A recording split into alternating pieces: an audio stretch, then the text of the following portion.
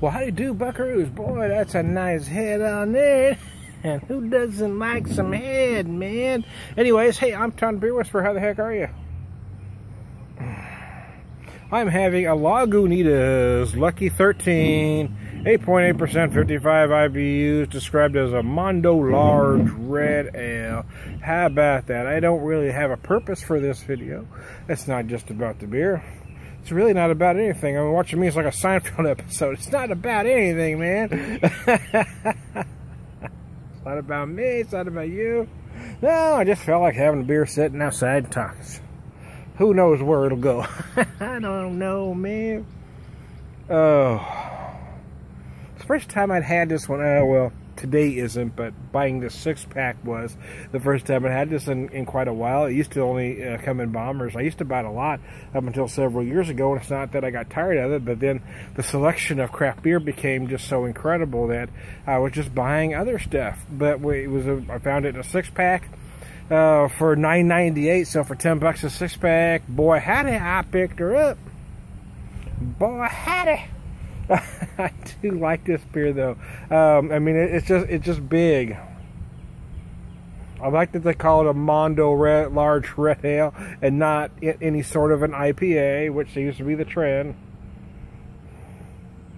There is a lot of hops going on, but there's a whole lot of malt. It's very malt sticky, a tad sweet.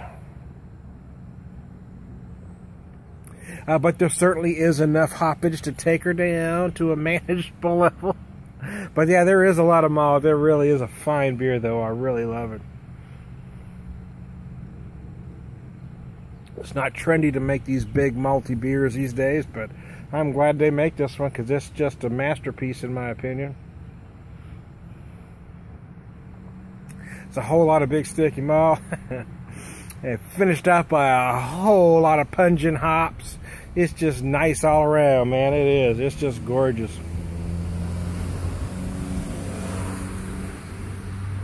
I've been doing some videos out front lately because I got this neighbor, this candy-ass, chicken shit, cowardly-ass neighbor. And I don't know who it is. That's a problem.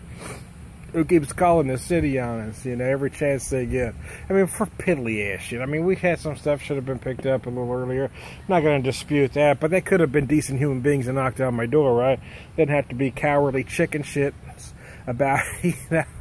They could have knocked on my damn door. I'd explained it to them. If that wasn't good enough, then they could have made a phone call, but no. They're nosy-ass, cowardly chicken shits, and I hope so. Some way, that somebody that knows them watches my video and shows it to them. That, and I hope they happen to be walking by and just get pissed off and walk up and say, "What are you doing drinking beer outside?" So I can fucking tell them. You know, it's not that I necessarily enjoy confrontation, because I don't. But I don't back away from it either. You know, I certainly prefer confrontation to folks that ignore it completely, or folks that like to start stuff. We all know who these folks are.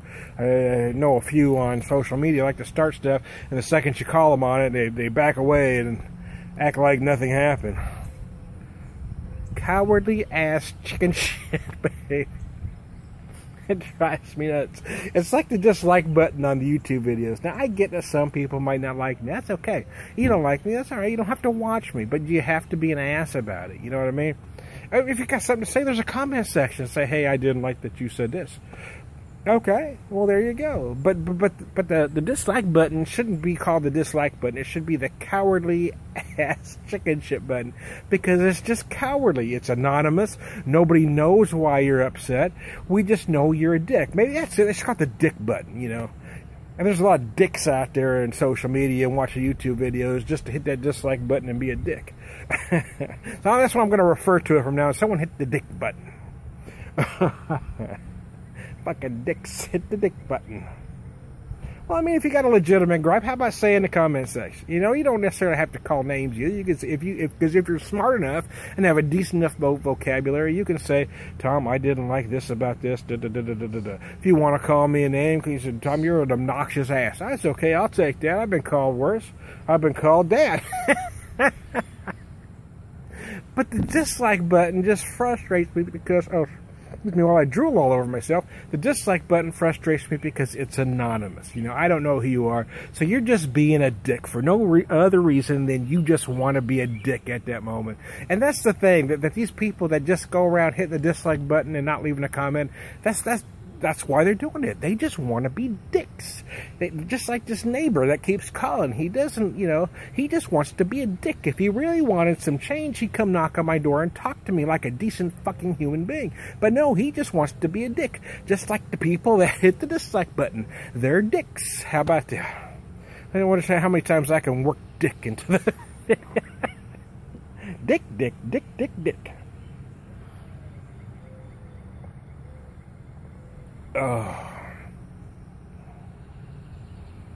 Oh yeah.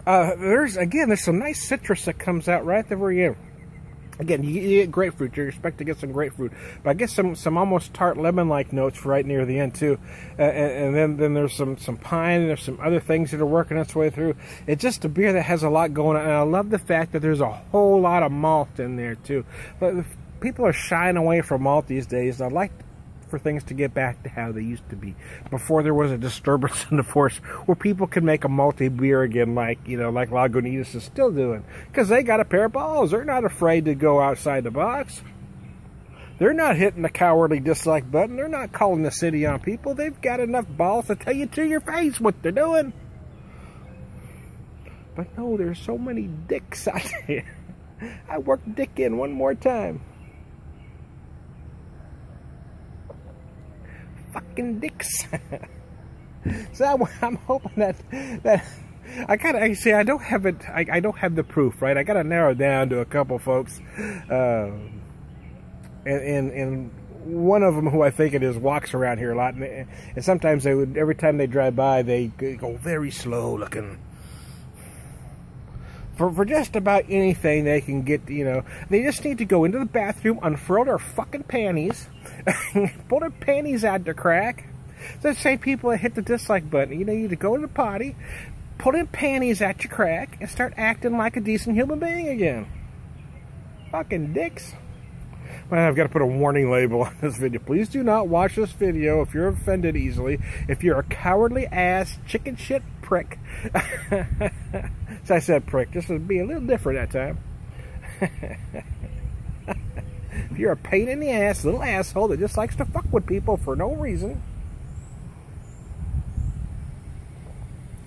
you don't have the courage to see them face to face.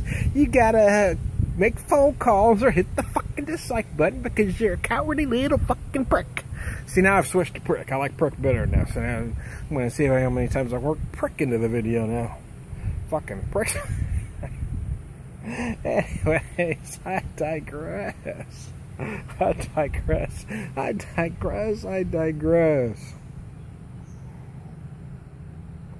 You see, I've said this 100 times before that I use these videos as kind of a stress reliever. See, if I was to ramble on like this in front of my wife, she just shakes her head. But see, when I do it for you guys, you know, you can either watch me or not. Some appreciate my candor, some don't.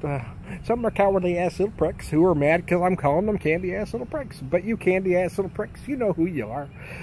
Quit being a candy ass little prick, and I'll quit calling you out for being one. How about that? Let's make a deal right now.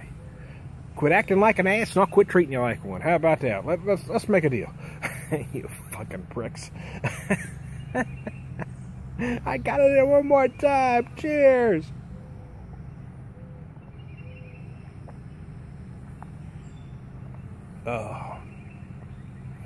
Mondo large red ale indeed. Mondo Mongo. Mongo like Mondo large red ale. Mongo only pawn in game of life.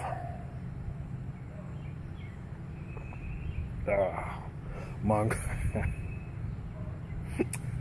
Oh man, just trying to get by, man. You know, I mean, we've got enough going on without some prick making phone calls, and all they had to do was knock on my door. You know, I wouldn't have been an ass to them. They could have said, hey, you know, you got this going on, you got that going on.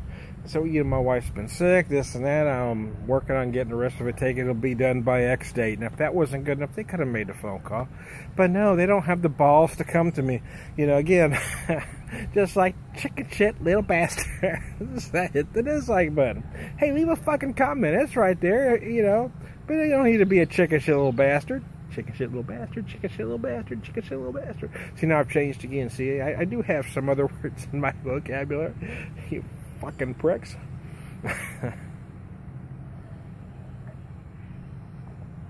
These folks are lucky that I'm a relatively poor guy, because if I had the money, I'd buy me a big frickin' rooster statue, stick it right smack dab in the middle of my front frickin' yard, and paint "Eat Me" across it. Eat my... They are dabs. Man, they are lucky I don't have the money to do that, because if I did, oh my lord, I would. I would. If I could find... Go through an old sign yard that happens to have some of these statues for sale. If I could ever pick one up affordably, boy, you better believe I'm sticking a 6-foot tall rooster in my front yard and painting "Eat Me" across it. Sons of bitches have no idea who they screwed with. Oh, excuse me. I got a handful of serious homophobic neighbors, so if it's one of them, I was thinking about getting a half-dozen pride flags and putting them all across the house just to make them wonder. I'm going to do any damn thing to piss these people off. I'm going to, even if it's something small, I'm going to find some way to irritate those chicken shit little pricks.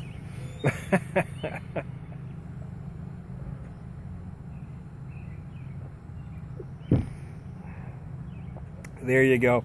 That's the end for this episode of What Chaps My Ass. I'll talk to you later.